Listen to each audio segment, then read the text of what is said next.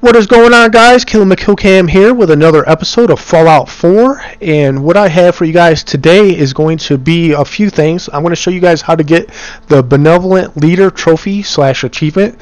I'm going to show you guys how to do the bottle cap glitch, and last but not least, I'm going to show you guys how to get the Vault Tech rep guy to your settlement.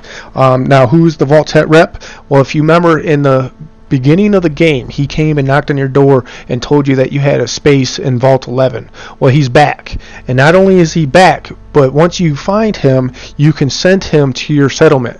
My settlement is the Sanctuary. I sent them here, and not only can you send him to your settlement, but you can also get him to work at one of your trading posts. But the only one that he will work at is the Trading Emporium, and I'll show you guys that here in a minute. So basically, what you need to get the Benevolent Leader Trophy is you're going to need 20 people at least, and you know, a settlement will start where it's maxed out at 10 people, and then you can recruit one member for every point of charisma that you have. So there's a total of 10 charisma stars that you can get in your perks. So 10 plus 10 is the 20 that you'll need, and then you'll need 20 waters, 20 foods, and 20 beds, and all the beds have to be on the inside. So here's all my water here, and I got a bunch of them. I just put them out of the way back here, and then there's a settler in Coswell, and then back here, these are the plants that you're going to want to put, those mut fruit plants, because it produces one piece of food for every plant, where everything else only produces a half. And then what I did is I assigned all the original people to the food, just so that you know who's who, because all the settlers look the same pretty much. So basically back here is I just set up, I think there's like a total of 23 or 25 trading posts. Now, I don't have enough people to assign to every single one of them, but what you can do is you see all these people, all these trading posts back here that are green but don't have any people manning them.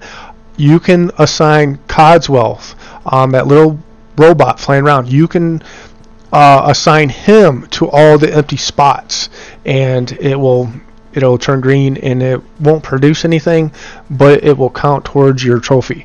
Now you see I'm at 26 or 86, but there's a green arrow that's going up, and that's going to go up to 100. Now you see I took that settler, and I'm going to assign him to a trading post that's red. So basically, anytime that you find a trading post that's red, you're going to either want to find a settler and assign it, just like I did now by pressing X. Now you see turn from red to green. And then if you don't have enough settlers, like I said, you can use that robot. So now all these are green, and I got 10 here in this little building, I got 10 in the other building, and I have 5 outside. And that it will be enough. Now the ones that you're going to want to build are going to be the trading stores, the trading stand, or the trading shops, or the trading emporiums, or the clinics. All the rest of them, they don't make the settlement happy. It will produce income based on the total population, but it doesn't those other ones, like the armors and the weapons and the clothing stores, the food and drinks, those don't make the settlement happier. The ones that make them happier are the trading stores and the clinics. So you got the trading stand, the trading shop, and the trading emporium. The trading stand will cost you 300 bottle caps, the trading shop will cost you 600 bottle cap, and the trading emporium will cost you 1,500. Now obviously the bigger ones will make the settlement happier. And then you have the clinics, same thing. The first aid station will cost you 600 bottle caps, the clinic will cost you 1,200 bottle caps, and the surgery center, which I have three of, cost 1,800 bottle caps. And then the trading emporium is the only one that you can get the Vault Tech rep assigned to. He won't be assigned to any of these other ones. He just won't go to them. Now there's other like special, what are they called? Special merchants that you can get to join your settlement. You basically just have to find them. Look, there's the Vault Tech rep. and I'm going to show you where to find them. First thing that you're going to want to do is go to Good Neighbor. Look, and there's Piper. I got her wearing some different clothes. You saw in the beginning of the video, she was in the bed that I was sleeping in. I reached the relationship status with her, which gives you a trophy. I forget the name of the trophy.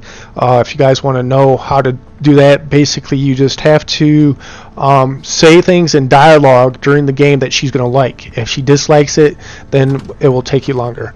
So here he is, man. Good Neighbor inside the hotel. You just go upstairs, he comes out and he talks to you, and then he's gonna recognize you. Wait, are you from Vault-Tec? I am Vault-Tec. Good morning, Vault-Tec calling. 20 years of loyal service, and now look at me. I wasn't on the list. You have been pre-selected for entrance into the local vault. But you, look at you. 200 years, and you're still perfect. How's that possible?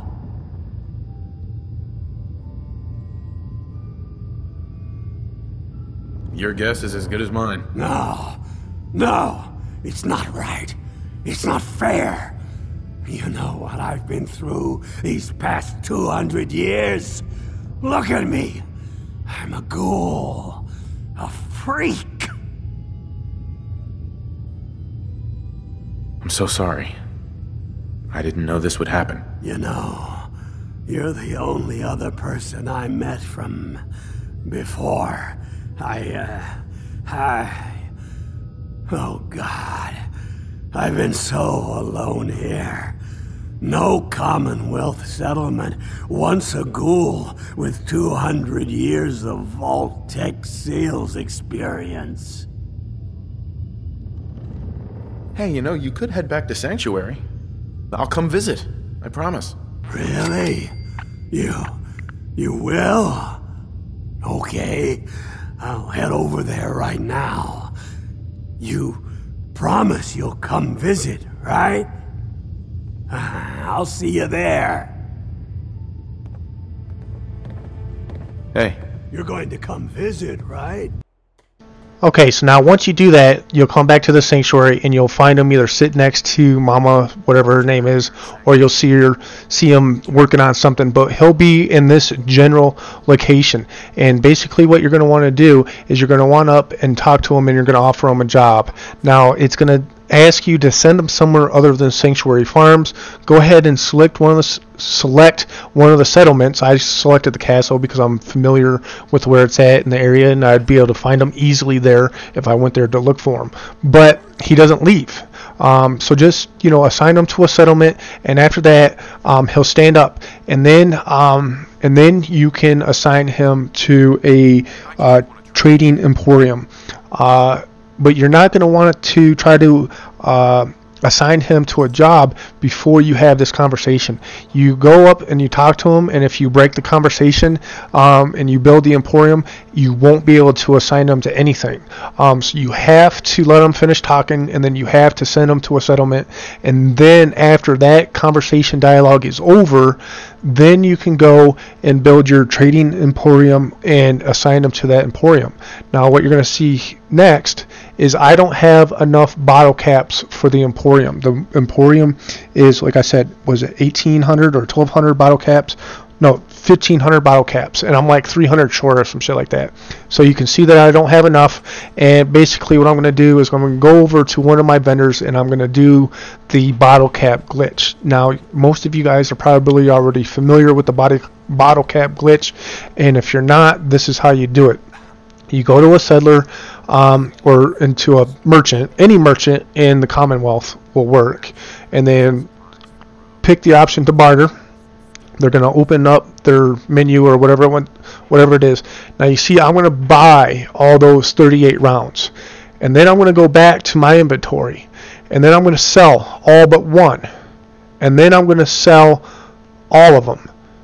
So y'all 12. But that one that I sold the first time stays in my inventory, and you can just keep reselling it over and over and over and over again until what I'm going to do until I get up to 289, because not only can you do this and buy whatever you want, but you can also take all of their caps, which I'm going to do, and I'm going to use those caps to build the trading emporium.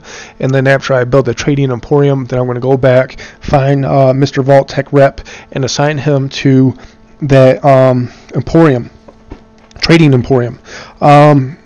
So when you recruit these special merchants to join a settlement, and you sign them to an appropriate store, you'll have access to some rare and unique items.